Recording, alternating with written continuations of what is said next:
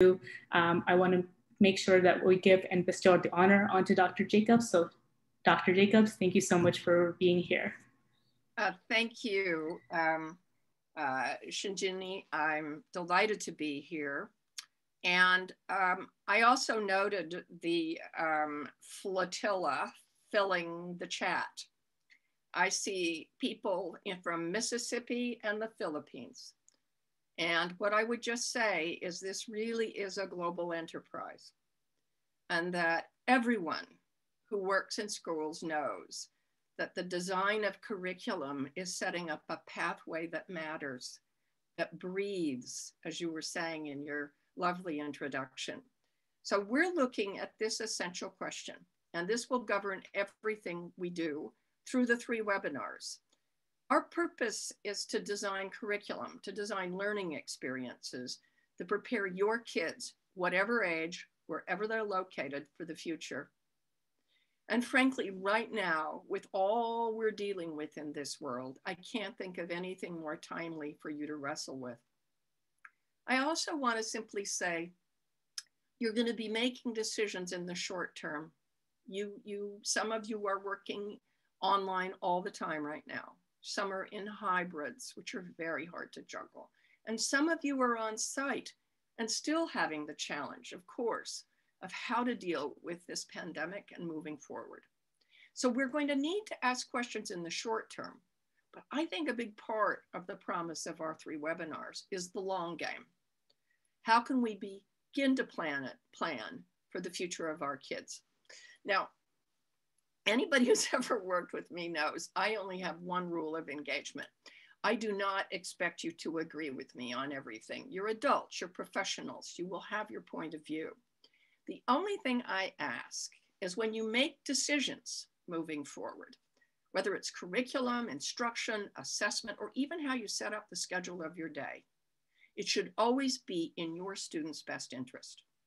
That's it. It should not be based on habit, what we're used to doing. It should be on their best interest. And by the way, I believe the medical profession adheres to that. I believe they say, I shall do no harm. It shall always be in the patient's best interest. So we don't have to agree on everything, but we do have to agree that our decisions will be based on their best interest. I am not able to move forward with the tool here. So I'm gonna need, is it over here? Keenan? Yeah, there, okay, great. Excuse me for that, very exciting moment. All right. In Latin, curriculum means a path to run in small steps, a course to run. I love that meaning. And in a sense, what you're doing is you're making choices about the pathway for your learners. What is curriculum mapping? All right, so I like to think of mapping. It's a step-by-step approach, but I like to think of it as a coin with 2 sides. One side of the coin are the maps themselves, and we will talk about different degrees of detail on those maps, the documentation. But it's the other side of the coin that matters. It's the review process. In other words, mapping is a verb. It's a strategic design and review process. I can put it even more directly. Having maps won't help your learners. Using them will. So with that in mind, okay, there, let's go back. I need a little assistance here because the little symbol system is so dark on this slide. Keenan, can you step in please and help me go back here? Great, thank you. I think the problem, just for the record, is it's so dark on the page that the little arrows don't show up. So I think I'm gonna need to work with you, Keenan, on that. Are we good? Okay. I believe also one of the approaches to mapping is that it's a solution to address problems. So if you don't know why you're mapping, you're not going to want to do it. But to me, it's the platform and the place where you can deal with a series of solutions to specific problems. We're going to go through these: gaining information, avoiding repetitions, identifying gaps, locating potential areas for integration, aligning and matching with learner standards, examining for timeliness and coherence. I'm going to go back into these in a little more detail, and I'm going to work with Keenan who's going to show you some examples from Chalk in the way this platform works. And for the record, you know, I am delighted to be working with Chalk, but I work with all kinds of mapping software platforms. For me, what I think is exciting, however, is in this instance, they're going out to try to help you as Chalk users or mappers in dealing with these potential problems and the solutions that follow. So let's go to the first one. Let's look at gaining information. Here's one of the things that I have often said is, as a teacher, I'm as good as what I know. So if I'm not even clear, really clear, about what's happened the year before in a class, say I'm a third grade teacher, how can I build on it? If I'm not sure what's going on down the hall in another subject, let's say I'm a 7th grade science teacher, I'd like to know what they're doing in math. Potentially, I'm working on a physics problem, we could bring in the math. Or I'm a high school teacher and I teach seniors in my social studies class, but I want to go back over and look at what preceded in the previous years. The point here is I want to gain information. And let's be clear, standards don't tell you that. Curriculum guides don't tell you that. Those are projected possibilities. What tells you that is for teachers to put in what they're really working on authentically. Keenan, you wanted to show an example here.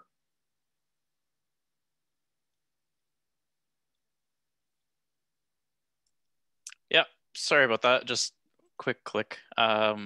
So going into the examples here for gain information, as Heidi mentioned, I just wanted to quickly show it in the app here just to give you an idea of what would be possible with the map setup in Chalk, and really any kind of mapping.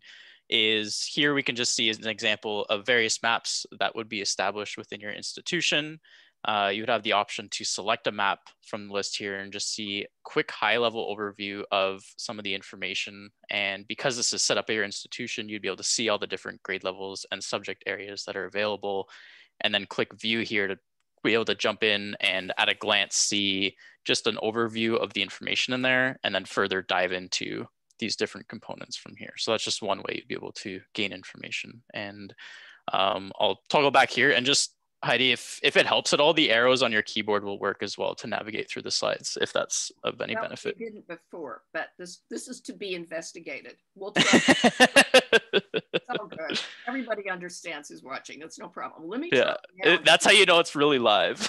You know what? If I got to tell you something, I'm using it now and it's not working. Okay. All right. Here, So I got you. Yeah, there we go. As you can tell, these are really nice people to work with. Okay.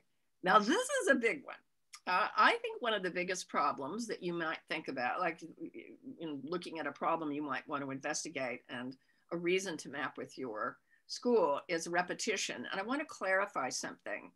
I think that the issue of repetition occurs because there's confusion between repetition and redundancy. And there's a difference between redundancy and spiraling. So for example, there's a very well-known book by Lois Lowry called The Giver. I bet you a lot of you know that book. But I have been in schools where The Giver is taught repeatedly. It's about an 11-year-old turning 12 in the future. And it's a brilliantly conceived story and very respectful of readers at that age. And that's one of the reasons they like it. But when you're 11 turning 12, that makes you around, let's say around 5th or 6th grade. So many teachers choose to use it. But I have definitely seen students go 2 years later and they're in an 8th grade class. And the teacher says, we're doing The Giver. And the kids say, well, but we did it before. And, you know, what's the teacher going to say? Yeah, but not with me. You know, it's a new experience. I don't think that's useful. The other type of repetition that's problematic is if we keep saying, say, for example, some foundational skill work in mathematics, let's say it has to do with decimal place and place value. And we see it done again and again and again and again and again on the same level year after year. It tells you that we've got a problem. So one thing that mapping does, it allows you to dive in and find out, why do we keep repeating things? And by the way, sometimes, let's be honest, teachers change grade levels and take their units with them, so we see them again. The idea is to look vertically, in particular, a vertical view, of where repetitions might actually be inhibiting our learners. Keenan?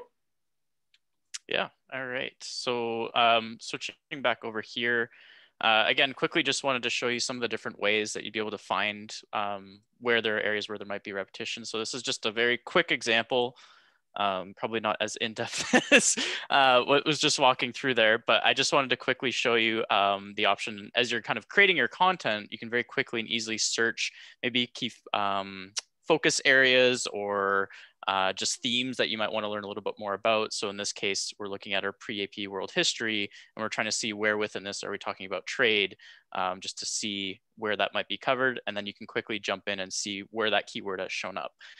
We're looking at one map right now. We'll show you shortly here as well. There are different ways you can look across more than one map to find this type of information. Yeah, I think that to that point, I'm kind of glad you showed that example, because it would certainly be a good thing for me as a teacher to look at that within my own framework. But I think the big value for a system is for you to be able to see what's preceded. It's also a way to gain information, but repetitions are a sign that something's not quite right. It's different than a spiral. Things can spiral and get more sophisticated. Let's go to the next slide. So I would say this is probably the number one reason when I've worked over the years, and I developed this mapping model. My first book on mapping was in 1997, and I've continued to work on this through my career. Right now, most of my work is on the modernization of curriculum. Some of you know that, in learning environments. So it's been fascinating to watch this work grow and develop.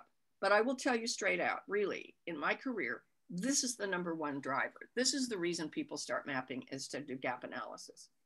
We have some gaps. We have some skill gaps. We're seeing it in our learners. And because everybody's got their year and they're really doing their best to get through it, we don't always have the ability to look at maybe that this was a cumulative gap. Maybe I made an assumption as a ninth grade teacher about some of the skills they received in 8, 7, 6 or something like that, and they're not there. It may be that students just don't get it. Maybe we didn't spend enough time. But gap analysis, you cannot lose. It gives you the opportunity to find holes in your curriculum so that you not only can patch them, but you may even go, we need to do more of an overhaul, as well as maybe something more invasive to help specific learners. Keenan? Thank you. So kind of going back to that example you talked a little bit about there of kind of understanding what have my learners really been prepared for leading up to this. I'm going to switch over here to our map comparison. So this is where you could potentially do some gap analysis. So in this case, we're looking at second grade, third grade, fourth grade. So really that vertical of math and how we're going to be going through those concepts with students. And if I'm looking to better understand maybe a focus area such as fractions, what I can do is using the search up here, search for that keyword fractions, hit enter. And then based on that, it will highlight for me where within these curriculum maps am I focusing on that particular concept. So you can better understand what and how are they learning it in grade 2. That's preparing them for third grade. That's preparing them fourth grade. And so there's a lot of different ways you could take advantage of this once you have your content built out here. Let me add something to this, because here's something, we'll get a little more into this in the second webinar, and especially the third one, where I'm going to look at this idea of informing your maps with assessment data. Is it may be that you've been teaching about fractions, but the gap might be you don't have the right assessment tool. Or it may not be, it may be we're going after the wrong skill set related to fractions, and we need to look more thoughtfully at what it is we need our kids to demonstrate. But this is one that is particularly potent and very valuable. Next slide, please. I think aligning with standards is really a particular challenge. We're going to talk about that in a little bit further on in the webinar today. But the one thing I would be careful about here is that standards aren't a checklist. We're going to talk about that in a moment. And standards aren't curriculum. They're kind of a spine of proficiency targets looking for a place to live in the school year. So as I lay out my horizontal view of the year, and I'm looking at the place where I can bundle standards and embed them in the curriculum, you can look at natural places for that that will be aligned to your assessment. And Again, I'll go through that more in a moment, but I just want to point out, we don't really teach standards. Students demonstrate them. So what we're looking at is teaching students how to show more mastery and where can we populate that. The other thing about alignment is standards, as you all know, are vertically articulated. They're scaffolded. So they're K-12 propositions. So if I were looking at an area, let's say I was looking in the States, we use next gen science standards in many of our states and districts and private schools as well.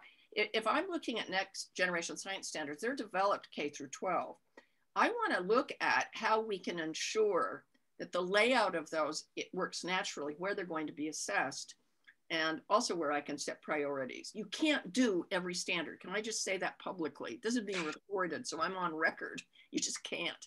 So the idea is, how does it make sense for, remember, the best interests of our kids? Keenan? Yeah, so, and I'm glad we had a pretty great conversation about this actually when we were prepping for this, and different ways that you can align standards using the software. So I just wanted to highlight, and this is actually content, Heidi, that you put together. And I did play around with it a little bit just to show you how with some of the resources that we have in Chalk, you're able to draw on, so the standards are already existing in the system, and that enables you to do is really track them. You're not typing them in, you're just pulling them in and associating them, and that enables you to do things like gap analysis on the standards and different types of reports. Kind of speaking a bit to what you're talking about aligning, is within it, you can also align the standards directly to not only resources, which I know I want to talk a little bit about there, the difference between, you can associate it directly to resources that might be helping with teaching these types of things, but also directly to assessments or any other types of activities that are checking for understanding, so that you can better understand what types of things are we doing to really know if the students are developing an understanding of these different concepts. We're good. You did a good job. Okay. Thanks. All right. So we look at alignment, and now let's go to our next slide. So one of my very favorite areas to think about is curriculum integration, as opposed to curriculum disintegration. And what we look at when we think of integration, I think, and we'll spend more time on this in subsequent sessions, but you know, it is absolutely very rich and meaningful to create interdisciplinary connections, but interdisciplinary has to be natural. You know, a forced connection is a contradiction in terms, right? So it's not like everything connects. It just doesn't work that way. It's that when you lay out your year and you're also working, say, with colleagues, let's say the three of us, the panelists, were all teachers in a middle school. And let's say, Keenan, you're science, I'm working in humanities. Let's say you're working in math, Ginny, and the three of us are looking across the year, and we're looking for places where we could do some really nice collaboration. That's great. And we can find them if they're natural. We can't force them, but we can see some possibilities. So let's say we're looking at issues regarding climate change. And I want my students in humanities to take a stand on an issue, create a persuasive documentary. You're teaching it in environmental science. You want to have them have a chance to do applied statistics and prediction. And this is a good one. That's great. And what's really cool is when you've got a platform, remember how we can gain information? You can be very deliberate about that. But it's also integrating even within fields as well. So within a science department, you can look at those possibilities. Elementary teachers teach this way a lot. So the possibilities for integration, I think, are tremendous here too. Keenan? Yeah, so I'll admit I like your example a bit more than mine, but we're going to show mine anyway because it's right here. So one of the examples when we're talking about kind of integrating across, and one of the examples I brought up here was between, let's say, social studies and language arts. And in this case, one of the terms that I know, the way that we set it up here is if you're looking for maybe debate. So in our ELA class, we can see when they're either looking at kind of formulating arguments, but we can also kind of see the practical application of that in different eras and really kind of tie those different concepts together across those. So that's just an example of how, again, once you have your content established, there's a lot of different ways. So if it's facilitating between that language arts teacher and the social studies teacher, this would be an area where they could come. Maybe if the science teacher drops in, they can quickly come over here and add the science map and then kind of continue that conversation to understand where those opportunities might lie. Can I also make a quick observation here, because I think it gets lost sometimes? This idea of integration is not new. You know, I actually wrote a book about interdisciplinary years ago, and I'm still fascinated by it. I think there's other options too out there for designing curriculum. But here's one of the interesting things. It's not new, but it used to be people would go into a faculty room and put a big piece of butcher paper up and do it on walls with markers and lay it out. Or there used to be a time where we had binders. Some of the people who are listening will know what I'm talking about. And it was just terrible. If you left your binder on the bus, there went the fourth grade curriculum. I mean, the point was, it was unwieldy. Now look what we can do. I can do this virtually. I can meet with you and plan it in a way that's so much easier to have happen. I'm already seeing chats come up going, OMG, I remember all of those. That's exactly right. And I'm not trying to create emotional disturbance by bringing this up. Those were pretty wacky walls. All right, let's keep going. This is one that is probably most current for me. I've written a couple books recently. Actually, I started, I think it was in 2010 when I wrote Curriculum 21 about educating for a modern world. Then I did a series of books on the new literacies. And the book I did with Marie Alcock on Bold Moves for Schools is all about the modernization of school environments and curriculum and hitting the refresh button. This to me is one of the top points, and we'll spend quite a bit of time on this later. But the idea is to be very deliberate about cutting out that which is dated and making sure what we deal with is relevant, that we're using new tools and literacies, and that we're able to engage our students also in timely content too. So this gives you a kind of editorial process to make that happen. Next slide.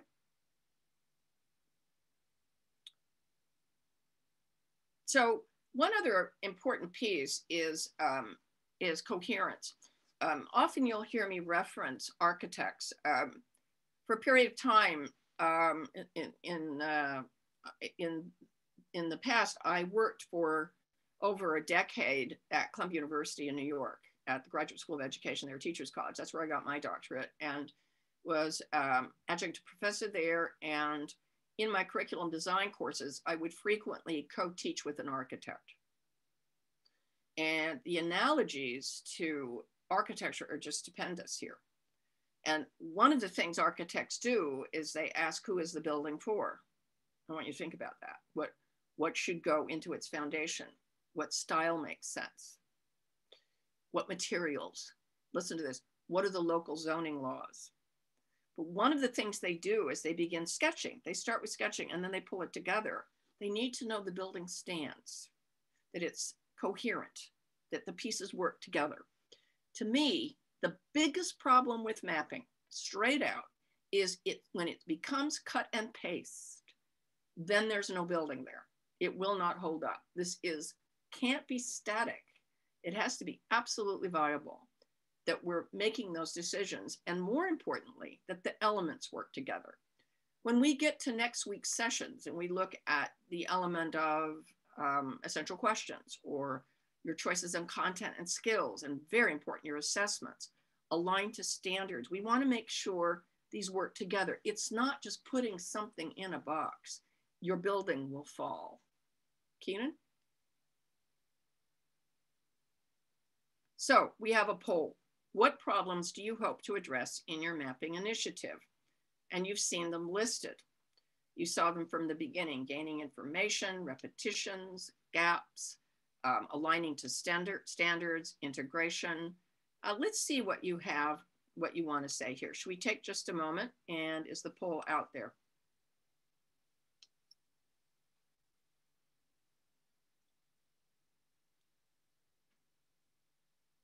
People are putting it in the chat right now. Gina, do you need support on this?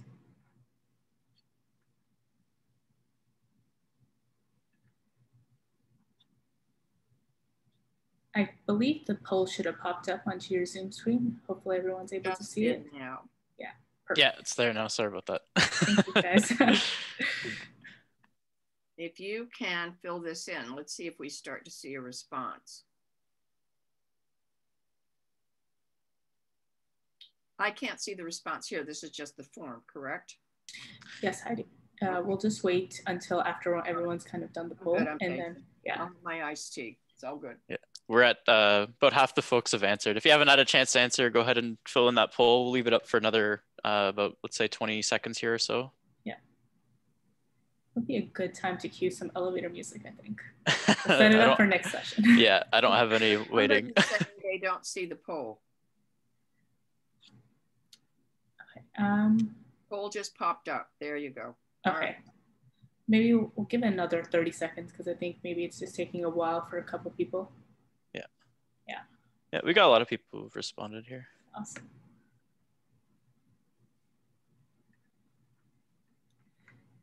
While we are waiting, if everyone can put in their questions in the Q&A instead of the chat, it's a lot easier for us to keep a track of it and not have those questions get lost near the end of the session. Thanks, everyone. All right, so I think we've stabled out here, so I'll go ahead and end the poll and then we can show the results. Can you see that okay, Heidi? I'll just click share results here. Everyone can see that. Yeah. Oh, there we are. Interesting. By far and away, 62% identify gaps. It's not, it really is. Can I also say it is it's very common for this to come up first, not common in a bad way, but in a good way. I'm just going to coach you this way because some of you, I believe, are here because you're trying to figure out how to get your staff involved. This is usually a winner that everybody knows there's gaps. And if you think about that idea of the pathway, there's no path if there's holes in the path. And so one of the things that you can do is even combine some of these. So if I were thinking about this, I might say, like, there were a lot of people looking at internal coherence. That's a good one. Is let's double check to ensure that the assessments we have really align not only to the standards, but that our units are really strong and focused so that the essential questions really get to our kids. Or you might say, we really need to work on standards. I think that standards and gaps together work quite nicely, but you're going to figure that out yourselves. And I think that actually doing what we just did with you is something good to do with the faculty. In other words, when somebody says, Heidi, they're just not sure why we're mapping, I go, well, we need to go explain what you can do. I mean, people are pretty busy. They've got their hands full, and especially this year. But if you stop and go, listen, we're looking at moving into a mapping initiative. What are some of the problems we want to face? And here's my other side. This is a good one. How else are you going to deal with them? How can you deal with gap analysis if you're not sure what's going on? How can you align to standards if we're not really sure how they're laid out? So the point here is it's kind of just good sense, and we can work from it from there. Let's continue with the slides. I think we're on a pretty good trajectory on our pace right now. Okay, so I've written a number of books on curriculum mapping, and one of the books I did with Dr. Ann Johnson, who is the Chief Academic Officer in Humble ISD. That's Humble in outside of Houston. It's a big suburban district there. But I've known Ann for years. I met her in Iowa. I worked with her in a whole array of different school settings. We did some professional work together. But she is truly one of the best administrators I know. I really mean that. She's incredible. And we collaborated on a book on curriculum mapping tools and templates with ASCD. And we had kind of refined and got to 4 phases for rolling out mapping. And these have stood up very, very well. And I've continued to use these in my work and continue to do it now in terms of the modernization of the map. So what we're going to look at in our 3 webinars is really zooming in on the focus areas. And the first one is laying a foundation with a driving mission. But laying a foundation is also establishing the purpose, which is what we've just been doing, is to sort of open the portal there for people to think about, why should we do this work? The second, which we'll spend more time on in our next session, is launching a quality mapping process. And I want to put a big circle around that word quality. What does quality curriculum look like when it's well designed and responsive to those kids? Remember that first rule? We got to do everything in your kid's best interest. The third is informing maps with assessment findings through vertical and horizontal reviews. That's where the rubber meets the road. That's the review process. That's where we begin to search maps to find out about those gaps, or even where things are really working, to take it further. And the fourth is probably my favorite, and that's a constant pattern of renewal, of making sure what we're doing is timely and responsive. So that if we say started a personalized learning program, we've got to go take a look at our curriculum to see how we're preparing kids to have more voice and choice in what they're doing, as much as are we current in the latest work in science. So those are the 4 fundamental phases. Today's the first, next time's the second, and we're going to put the third and fourth together in our 3rd webinar to kind of give you a little bit of structure there. Okay, let's keep rolling. So laying a foundation, I think basically what we're saying is we're unpacking the precise needs of every student in your care. I want you to notice we started with your clients, your students. You know, I've mapped in so many different schools in so many different situations. It's been my good fortune to work around the world in a lot of different settings. No 2 schools are identical. I'm stating what's obvious, but it's really true. In fact, I can be in a community and 10 miles away is another elementary school that is 180 degrees different. You have different students, you have different communities. If you're in a school near a university, there's more transiency, there's more turnover. Some kids are in rural areas and go from rural areas to a regional high school. Some students are in international schools where there can be changes or shifts in the national policies that affect that particular school. Some places are urban centers where you have the richness of an urban environment, but also the challenges of multiple languages. And so the list goes on. So the point here is you got a map for your group, not a school down the other side of town. We want to establish our purposes. That's how we started. And we elected to start that way because I'm also modeling something I think is important. I start with what mapping can do. And out of that, it allows us to get to the foundation much faster. I think having a mission that matters is more important than you realize. I want to get into that in a moment. It really makes a difference. Not a drive-by mission, but a real one that galvanizes faculty. We want to select our priority standards or the proficiency targets that are guiding our work. Again, I repeat, standards aren't a checklist. We'll touch on that too. We have to recognize the non-negotiables, and there very well may be a lot of them. You may have mandates, you may have requirements. Your students maybe have to take a test. I was on the phone yesterday with a gentleman in a state in the Midwest where every student, no matter who they are, has to take an SAT for graduation. And what he was saying is a portion of his students they don't want to go to college. They want to go straight to the workforce. They're not doing any preparation on the SAT. But he says, I still have to have them take it. The point here is there are some things that are non-negotiable. There may be non-negotiables that deal with perhaps some of your student population that has high risk or needs. You may be a school that is required to have a facility or work with students with special needs, and you want to do a good job of integrating that. My point here is we've got to be real. And what we really want to do is clarify outcomes for our learners, and those may be diversified as well. Next slide, please. So when you have determined your key reasons for mapping, you can begin with more confidence.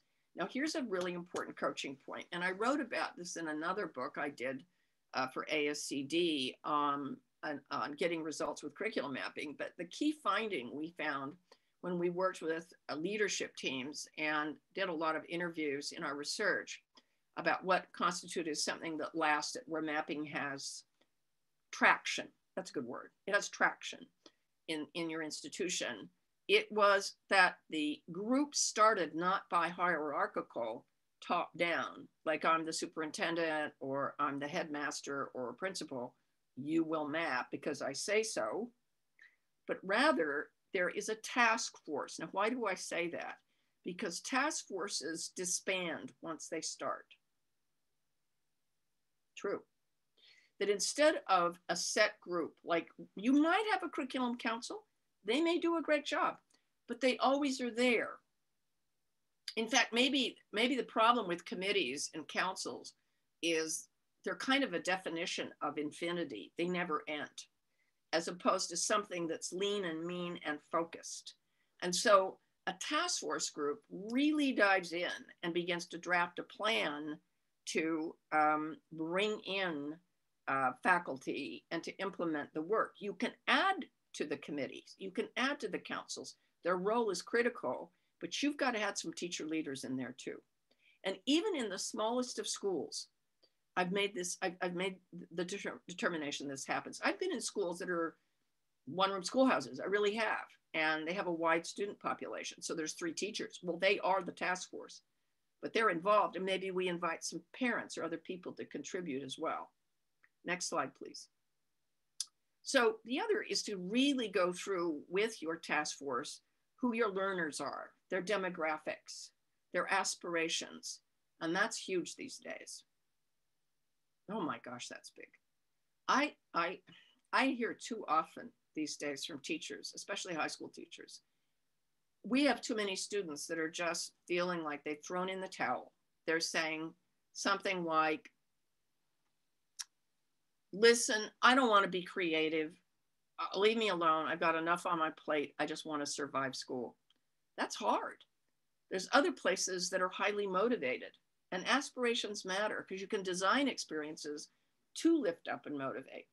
We look at our community values, the special needs of our students, teacher perceptions, and learner perceptions of the students.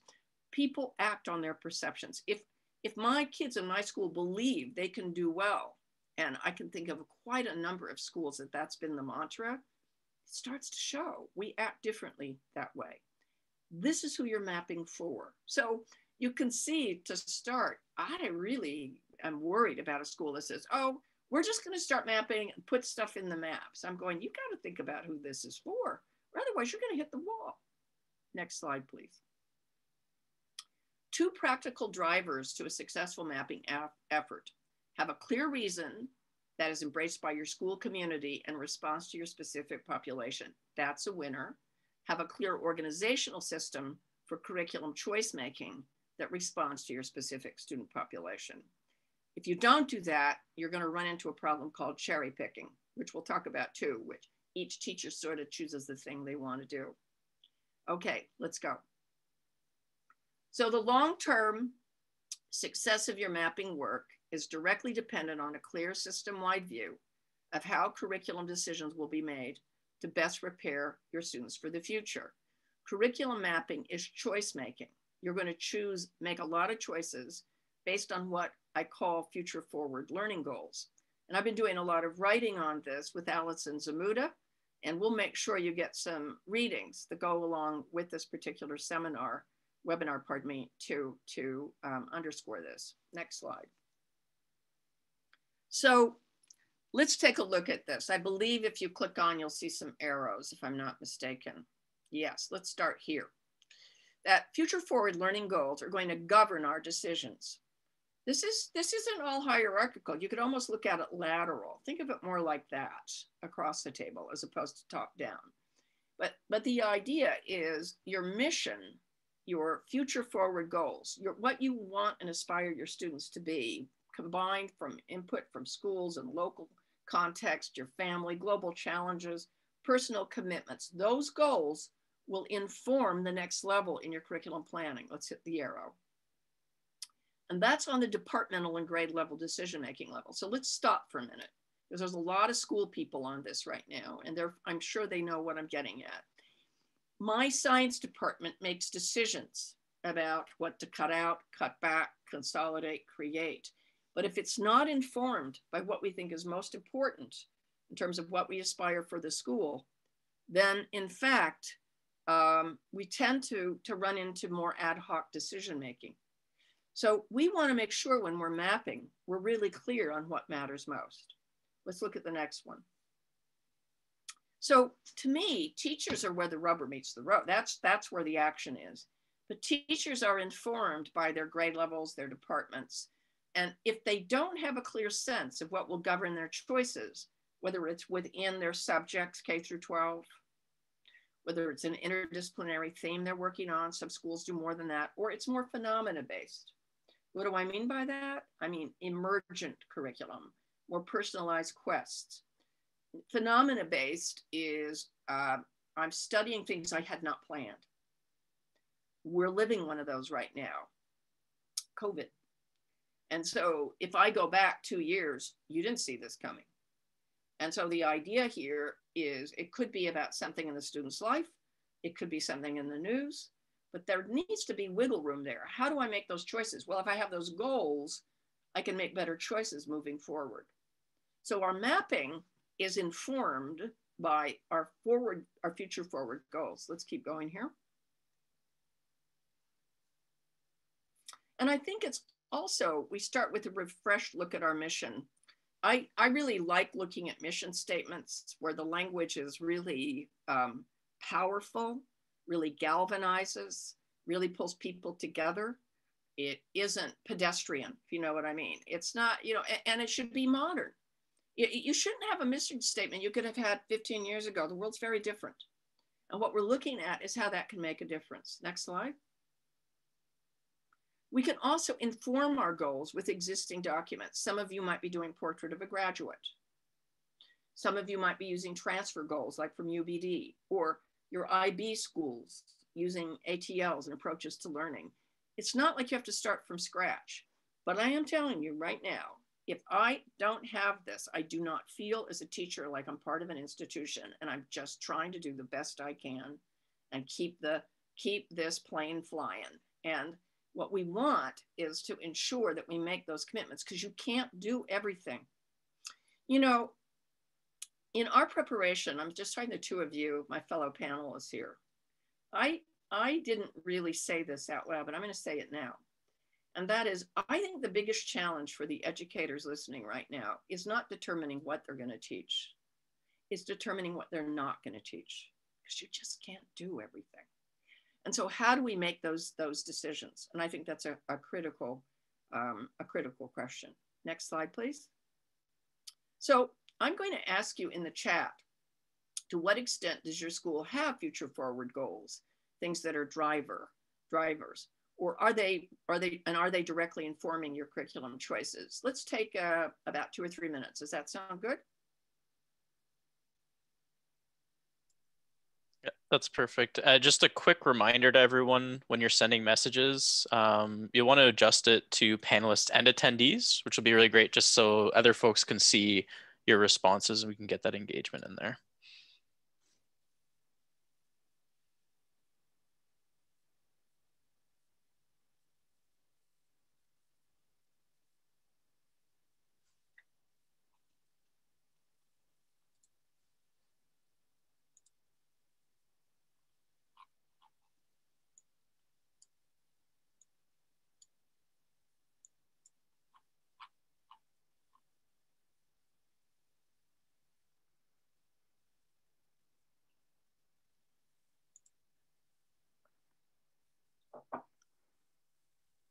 These are terrific. And I appreciate your candor. What is good and that I know is true is people are really wrapping their heads around this. And it is 1 year where we are doing a lot of reflecting too. but I think more than ever, what the pandemic has done is it's made it crystal clear. We really have to think about what matters most and what are the skill sets our students are going to need and need now. So I think this is very useful. So thank you for your comments. I noticed some of you mention DEIB and looking at the idea of diversity, inclusion, equity, and belonging, a sense of belonging. That's really important. That affects my choices in the curriculum. That affects how I group my kids. That groups how I differentiate or personalize. Many interesting things are being posted here. And I think there's a new appreciation for this. Let's continue on. Thank you very much for sharing. I genuinely appreciate it. By the way, can we save the chat? Because usually you can save the chat. If you can do that as a host, please do. That would be great. Yeah, we'll save the chat. All right. I Perfect. think the other thing is establishing priority standards, because the one thing about standards is there's a lot of them. And the idea of a standard is to target a spine that's scaffolded and organized clearly of proficiency targets, but it is not a checklist. It's to be used in practice. And so if you can go to the next slide, one of the things that I think is particularly important that you can do is if we take our mission statement, and so here is one that I'm currently working on with a school in Argentina. And they are now moving over to something I really like, which is the role of the students. I like the pedagogy behind that. So if I take one set of those, and so let's go to the next slide where we can zoom in on that. And you look at, let's say, learners as agents of change. Let's go to the next slide, please. And we look at this, we want our students to be global and local ambassadors, engage with others to identify and explore authentic contemporary issues. This is good stuff. Ethical citizens. As you read through this and you look at the idea of justice, equity, diversity, and inclusion, this was derived by teachers in that ad hoc team. We are now going through the curriculum on two levels. One, we're going through the standards and we're looking at places where we can in fact get traction for these three types of future forward goals for the roles for our learners, and then develop them in the curriculum. So that, for example, if I'm even in something like language, and in this case, it's English speaking as well as Spanish speaking, it's in Argentina. But if I go through the language pieces and there's an area where they want students to make a claim and support it, they're looking at including that as a place to deal with the advocacy place. Or we are looking at developing our ability to network and present and share with different audiences. They're looking at the global possibility. The point here is the marriage of the standards and the mission to inform the curriculum is really terrific, but you can't do everything. Next slide, please. So we want to clarify the role of standards. They are proficiency targets. They are not curriculum. Why? They don't tell you what to teach, when to teach, and how you're assessing. And many of the standards are quite language neutral. Content neutral in some ways. If I go to English, for example, and I'm an English speaker, so I'll use that one, but I recognize each language has its own. But in English, if I go to those standards, it's saying they want me to be able to read and respond to narrative and show literary devices used by authors, but they're not telling me whether I'm reading a book by Saul Bellow or F. Scott Fitzgerald, or I'm looking at Maya Angelou. The point here is that's my choice. That's our choice as a school. And they're not telling me how to assess it either. Some standards have more content. You'll see that more explicitly stated in areas like science and social studies, for example. So I recognize that each discipline, each field has some specific targets challenges.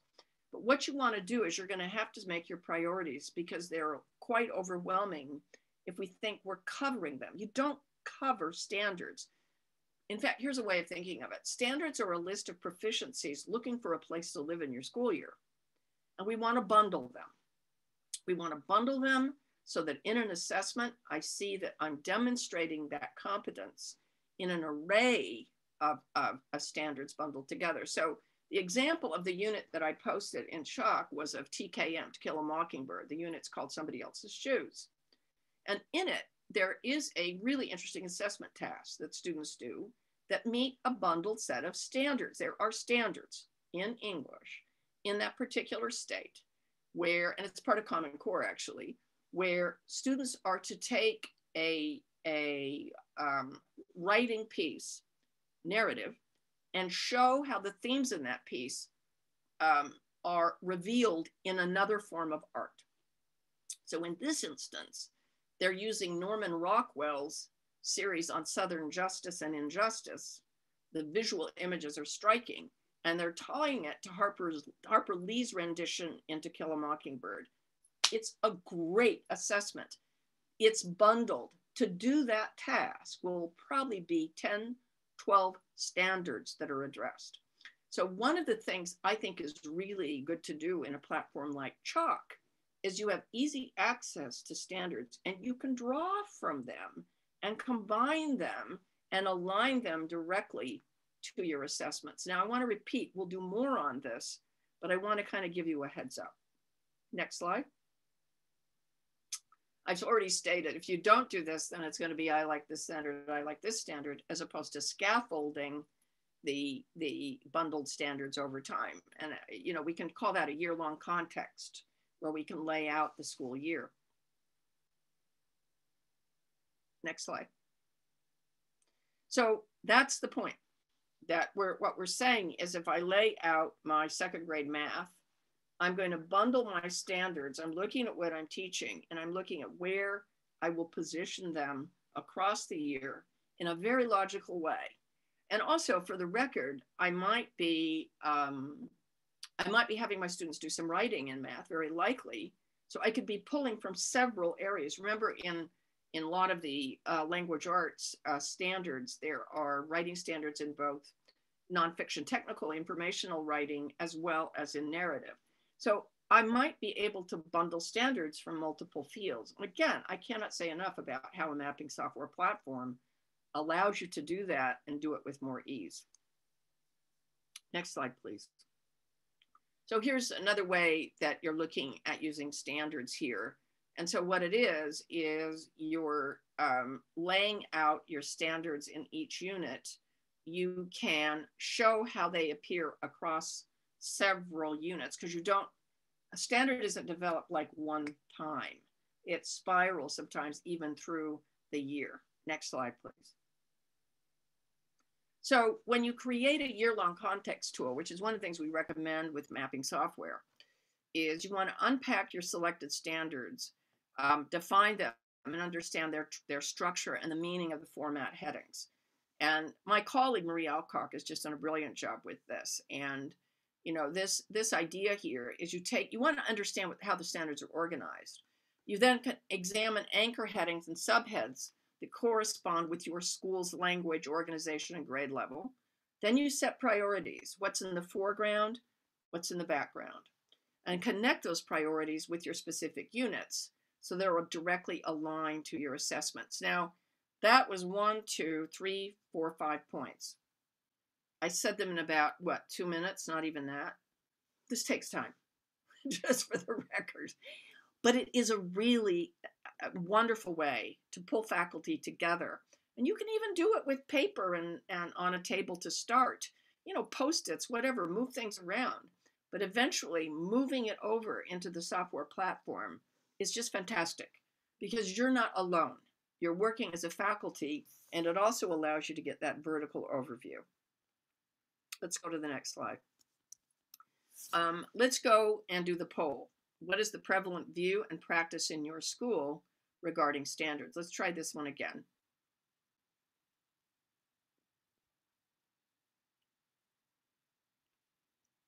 Our standards have been unpacked, prioritized, and aligned in our curriculum K-12. Our standards have been unpacked, prioritized, and aligned with grades or departments, meaning the first is full all the way through. The second is more building or grade level specific. Each teacher does the best they can to align to standards, and the last standards are on another planet, or they are another planet. So let's see what we get. Let's take just a minute.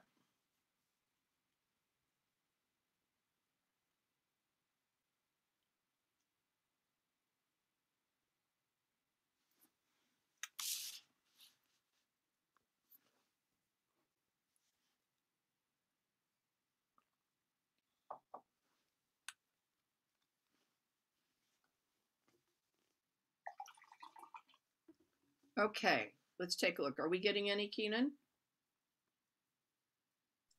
Yeah, sorry, I was muted. Yeah, we're just over 60%. We'll give it another few seconds here, give everyone a chance to answer, and then we'll close the poll. So maybe another 15. I know that each teacher is trying. What I wanted to simply say, you are not doing it systemically, that it's left to each teacher. That's just to clarify that. And I appreciate, I saw that in the chat. I just want to make sure that I clarified that. So let's take a look at that.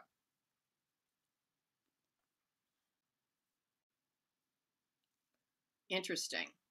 What's really, I think, telling here is it's the third one that's the highest. That each teacher, you can see, I'm doing the best I can, but here's the problem. Remember my point about curriculum as a pathway? The reason we sometimes have gaps is inadvertently, I choose a set of standards that I think are important, but Keenan has my kids next year and he chooses different ones. That vertical articulation is the whole point of standards in many ways, so that the building stands up. Remember that point about architecture. So I think, as I recall in our poll before, standards were right up there. It was one of the most pressing problems people address. I'm telling you, I really get that. And we literally, and I'm just going to be very direct on this, design gaps if we don't take care of this in a direct way. So let's go to our next slide. So one of the things we also want to do is we want to connect our standards and our work could be connected to central themes and connections.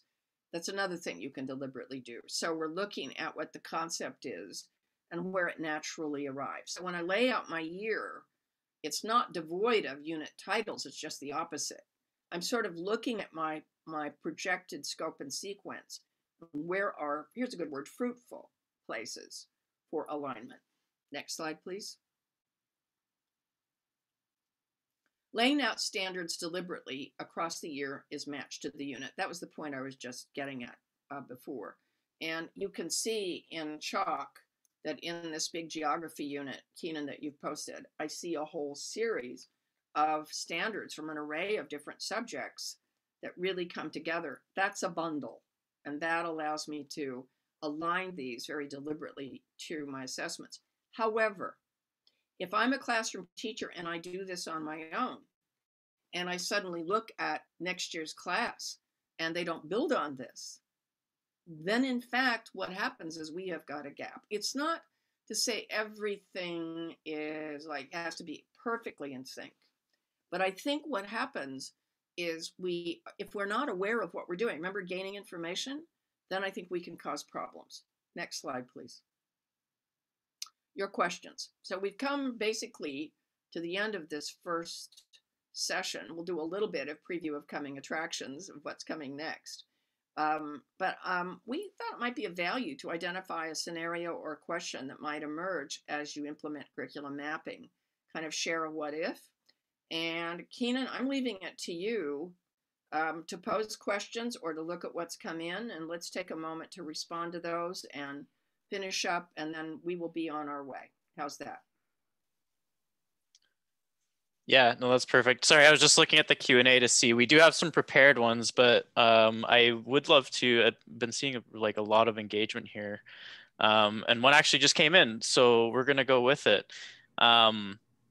Again, for folks, if you're looking to contribute, just make sure you drop it in the Q&A section on Zoom, just so it pulls those out so we can actually see those. So we've got a question here from Erica Davis. How do you gain traction with curriculum development when there is so much turnover and teachers are switching grades or leaving school, or larger district imposes significant changes on school? I think that is an absolutely on-point question. And I would say, if you are a place that's highly transient, then you need the spine of the curriculum probably more than most. In other words, if I were in a school where the teachers, in fact, had been there for a long time, knew one another well, it doesn't mean you don't have gaps. The need may be less intense. So one of the things that you begin to do is to design for that very purpose.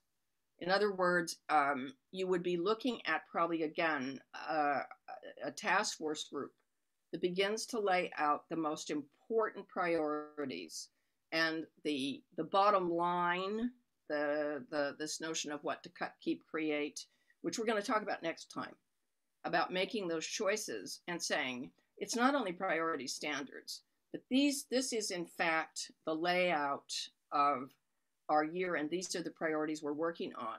Let me also reverse it.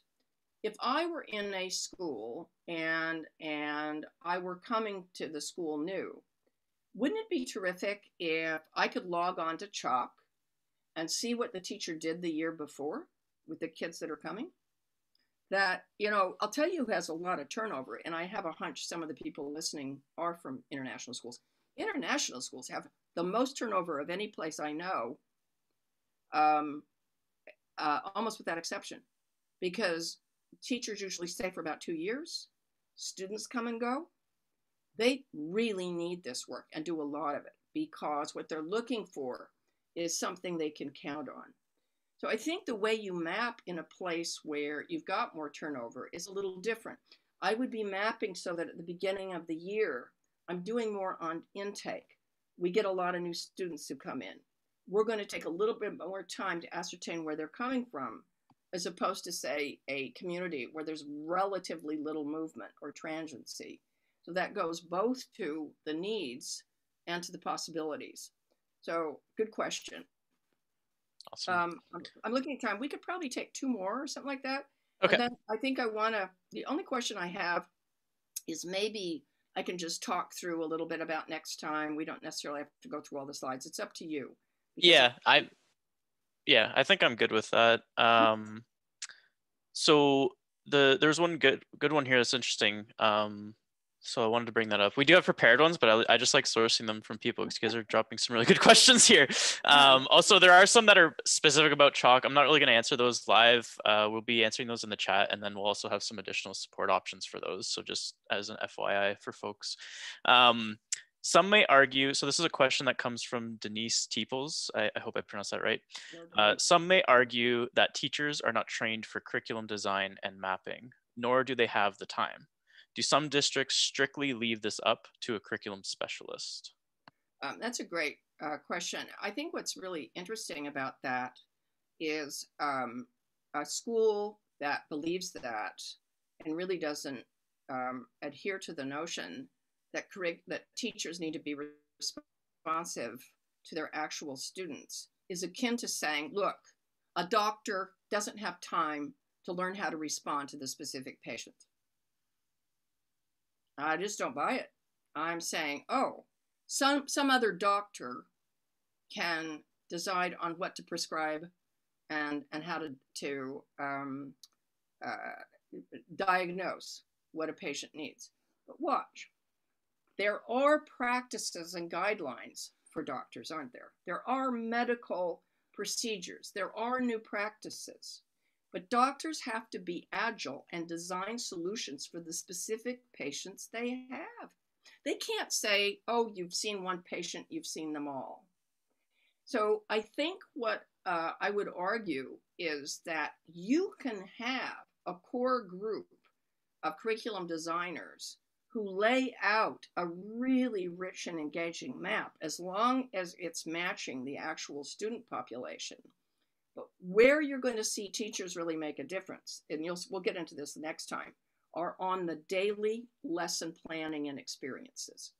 So yeah, I've seen some really good work done in schools that house a great, say, especially larger districts, a great and very alive approach, not your state ed department, go do it. But the point here is those teachers are the ones who do the adaptation. They're the ones who have to differentiate. They're the ones that we want to assist on that. And how do we pull those sources together? The other thing is teachers in a building need to have more control. So in answer to the question, and I love this question, is let's say I'm in a district that has, working with a couple of big ones right now, 25 elementary schools. They're not all the same. They're not. They're really not. Kids move at different groupings and pacings. They have different needs. And guess who else is different? Teachers. Because here's the other thing. You know, we talk about curriculum and teaching. We really should also think a lot about learning. And the idea here is, as a teacher, I'm an instructional instrument. And here is the composition. And I need to deliver it. I need to adapt it, but I need to also be learning how my kids are learning so that I can make more astute shifts and changes. The other thing is it assumes you can finish curriculum. You're never going to finish curriculum. That's like saying knowledge stopped. I don't think so. Can you imagine a doctor saying, oh, I've just had enough. I'm tired of all these medical breakthroughs. Stop it. You know, you can't do that. That there are going to be new practices and approaches that'll inform your work as well. So yes, you can create, and I think that is actually a very legitimate approach, as long as you also believe and invest in the skill of your teachers to make adaptations for the actual people, the actual patients in their care, so they can be timely and responsive. Keenan, I'm looking at you, and I'm thinking, Shinjini, about the time, and do we have time for one more, and then just go straight to our last? I can just do a quick, brief rundown of next time. What do you think? Yeah, we have about 30 questions in the Q&A actually right now. Maybe I'm yours. I'll do it if you want.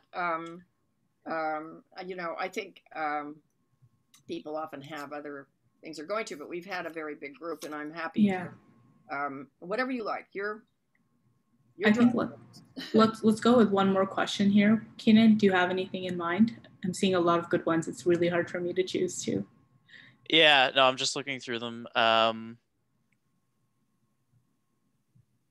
the way, thank you all. These are some incredible there's some really good questions. I apologize. I was looking through. There's a couple of new ones, good ones that came through, but I do want to kind of go. There's one I found earlier on, so I was thinking this might be a decent one to end on, and might be a good kind of transition for our next one too. But how do you help teachers prioritize standards? So this comes from Jen Ecola. How do you help teachers prioritize standards when they say all of the standards are equally important? Well, I would say they're not. They're not for every student. That's just not so. I mean, I think that it's a really good question because it expresses a commonly held misunderstanding. They're not all equal. They're not. And the other thing is that's like saying again, the doctor analogy is perfect. All medicines are the same. We have certain things we do. Remember how doctors take your vitals and they figure out where you are. But listen, if somebody's heart is really racing, they have to come up with a prescription specific for that person. And listen up, their age, their stage, their body weight, their any other preconditions. They can't just say once they're all the same. They're not. Also, you've got to determine what's most important in this situation. And you might say, the number one thing you've got to do is you need to drink more water. You don't say it's just a checklist. I would say this. Maybe I'm going out on a limb here, but what's new? I think that what we have to do is really understand and respect the enormous amount of demands on teachers. I really appreciate that. But if you deal with people who are asking this question a lot, they're all the same. I think the shoe's on the other foot. I said, let's start with what's in the best interest of the students. I would say you have to show me. I can show you if you think they're all identical and the same, you're not necessarily going to you're not going to meet the needs of a whole bunch of these kids. You have to show me how it's in the student's best interest for it to be a checklist and you go through all of them. You're going to have to show that to me. And I don't think you can. So I think there's that. And then there's this other thing. One of my great late mentors, years ago said to me, always go for motive. That if a group is highly defensive about, well, we just think they're all the same, what's really behind it? Maybe it's because, people aren't sure how to do it. Maybe they just need a little assistance, or they want to be left alone, or maybe there's just a little confusion. And sometimes people are right. Here's the most common thing I hear that I think is legitimate. Is when teachers say, why should we start doing mapping when we start so many initiatives and never do finish them? I think that's a legitimate point. So the point here is find out maybe what's behind that point of view. That would be my coaching. So let's talk a little bit about next time. We're going to be looking at our next session. Will be dealing on launching a quality mapping program. And let's just go through the slides quickly. And then we're going to be looking at going deeper on the future forward goals. We're going to be looking at, let's keep rolling, on how to determine what to cut, keep, create. We're going to be looking at big picture mapping, that is scope and sequence and vertical design. We'll be diving into the elements, all of these, and how to develop good desired outcomes, essential questions, big ideas, content, skills, formative, summative assessments, how to make some of these choices.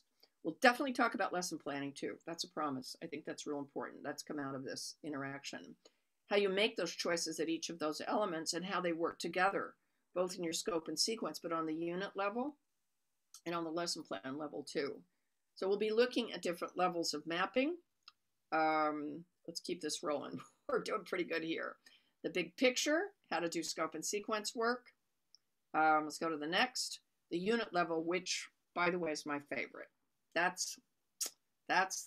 is the special golden spot, and we're going to definitely work on that.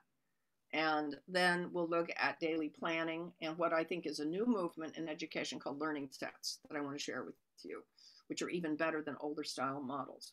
So we did the Q&A, and our next session will be next Thursday at 3 p.m. There's a big group. I'm really happy that you were able to hang in there with us. And I want to thank Chuck. I feel so relaxed and easy with you. And I felt very free, and I loved your questions. I wish I could have answered and interacted with each one of you. So I'll turn it over to my host. Thanks a lot. Thanks so much, Heidi. Heidi, do you have time for maybe 2 or more questions? There's more popping up, that's why. So we have one here from Laura, if you don't mind. So she's asking. Sure. Yeah, so she's asking, okay, how long do we allow our teachers to do mapping and until when? And exactly, how long is this process? And I think there's a lot of questions around this. How long do people have to map, and how much time do they have to really spend on it as administrators, as teachers? It's a certainly reasonable question. And I think one of the things to, first of all, recognize, and I appreciated the way it was framed. If I understood it, it was to kind of get it started. I want to repeat, you're not going to finish this. You never finish curriculum. You're always going to be informing it. But when I look at the first phases, I think the first and second phase where you're launching and getting it going, there's a couple variables that will make a big difference. If your faculty has had a lot of training and work on curriculum design and assessment design, it goes much faster. A number of the districts and schools that were represented, and I imagine there's all kinds, international and private and whatever, mentioned they've done a lot of work with standards. So if I'm with a school that's already done quite a bit of work with standards, that's going to ensure that we make headway too. So to start with is the readiness level. If you haven't, it's going to take longer. And I think what it is also size of district and the scope of it. And in fact, if you're organized around sort of coaching teams, if there's an organizational structure inherent there where you're already have talented people who have the capacity to turnkey and coach, that makes a difference. So there's that question, the scale of it. I would say on average, if you have quite a few of these factors in place, you can get a very good run on this in the first academic year if you determine where you want to target your efforts. So it could be elementary starts with one subject. It could definitely be that way. But if you're organized and you have more people who have those readiness levels, you could start with several and divide and conquer. You could begin to lay out some of those plans. The other is time, of course. And if you have professional development time, some places before COVID on a regular basis, sometimes I've been in districts where the board, the Board of Education or the school board, has set aside weekly or every 2 weeks there would be a planning block to work on this, and we do modest moves in goal setting. To me, one thing I'll be getting at next week is the most important thing, I think, is to not just do it all at once, to slow down, believe it or not. To learn how to do one really good quality unit map is the most important skill set. And if you concentrate on that, then people can begin to propagate and populate the work. It's when you try to do too much at first that it slows it down. But in general, I would say, many of the districts that I've worked with, within about 2 years, we've really got things cooking. I'm thinking of a couple schools and districts where we've really moved it along beautifully. And now they're into extensive assessment reviews and beginning to do a lot of fine tuning. But this is something for the long haul. This is not a quick fix. Sure. And finally, I think leadership really matters, and distributive leadership really matters. If you think this is a top down, and the czar is going to say you're going to all do this, you really are on another planet. This really requires a lot of collaboration and camaraderie. So, yeah. Okay.